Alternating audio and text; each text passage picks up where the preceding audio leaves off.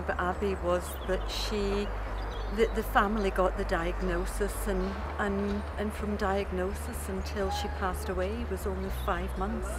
Now that's no time to deal with such a devastating condition.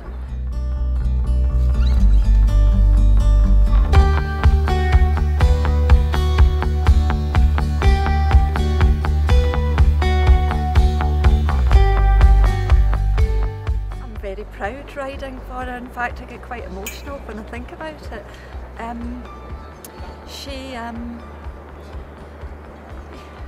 The parents are so dedicated to finding out more about the condition to help other families who may be in the same situation, or hopefully prevent it.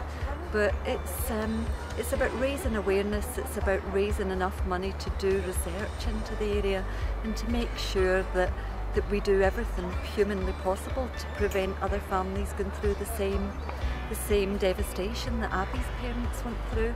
But they've done some amazing fundraising.